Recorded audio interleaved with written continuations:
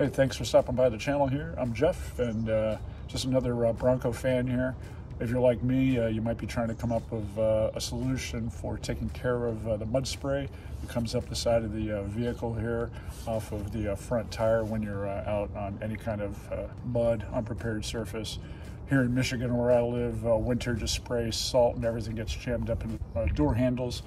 So this is what I went with, the Mabett front mud flaps, and I got a video here just showing how I installed them in case you have any questions. The first step of this install involves removing your wheel brows, which is pretty easy to do. Just unsnap the levers for your brow, and then just give a firm tug to snap it off the vehicle, and that's really easy. Once you're complete with that, next step is you're going to have to remove this, and this expansion screw. I also recommend removing this one. It'll make it a lot easier to get in behind the material and put the clips that are provided for the two attach points here, and then you'll just be able to pop that one back in.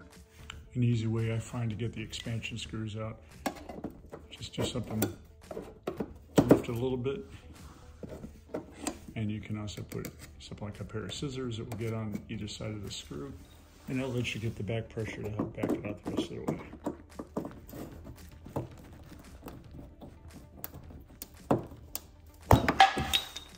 Once you get the 4 expansion screws out, 3 required positions, this one here where the bracket's gonna go, this one here that directly ties in through the mud flap, and this one here just removing so you get easy access behind the panel. If you don't do that with this point tied down, it's really hard to work the clips in behind these 2 required attachment points. And then once you get the clips in, you can just go ahead and pop one of these back in on the lower fastener. You'll only use 2 of these, so if you have trouble getting them out and you damage a couple of them, it's not going to hurt you, because these 2 will use the new hardware supplied with the mud flaps. So you're only going to use 2 of these on each side to put back on the original trim piece under here. The brackets that you get will go and face this way.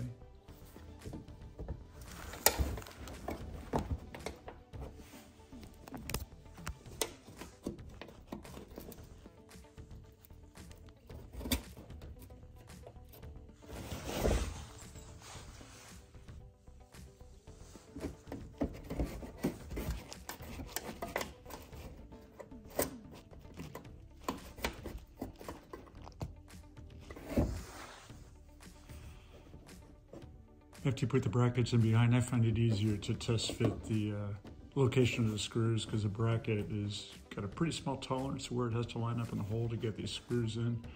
So when I did my first side on the mud flap here, I was trying to get one in, have to pull the felt out, readjust the bracket, and mess with it. So to me, I would go ahead and get a test fit like this. Just make sure you kind of got the brackets lined up, and then it's easy to back the screws out and go ahead and put on your bracket for mounting the flap.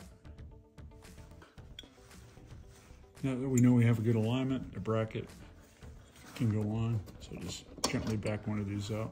Hopefully it will go in easily. Put the washer in.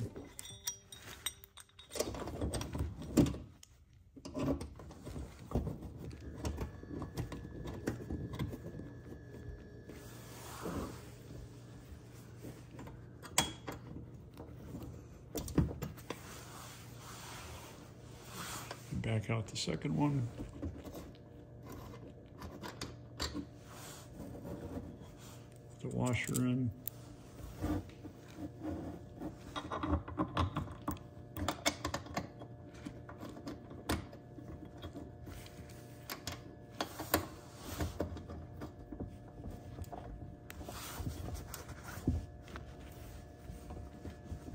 And got it.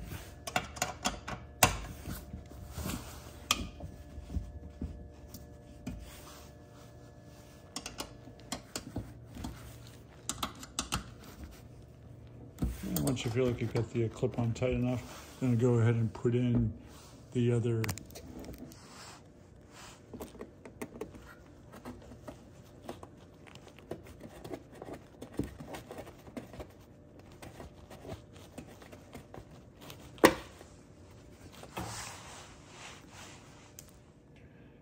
And then installing the mud flap. Don't forget your washers.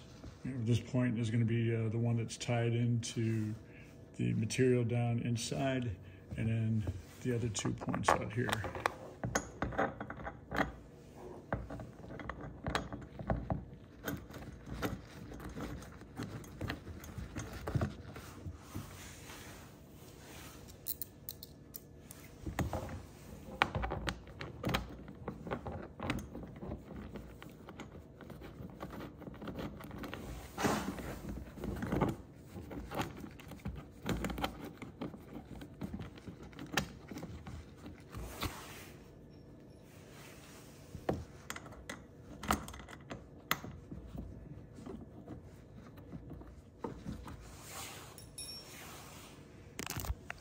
It'll look a little out of alignment when you first do it because the last screw is going to torque and twist it into alignment with the vehicle.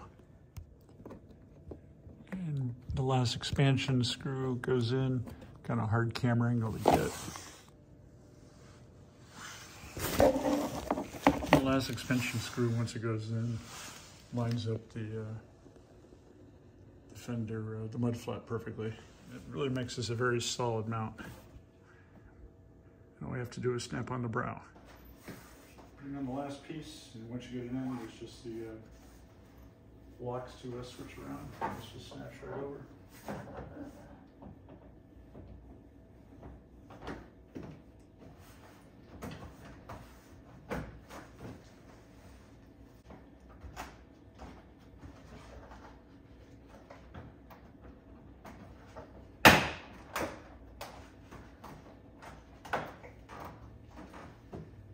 One piece a little harder to get down behind the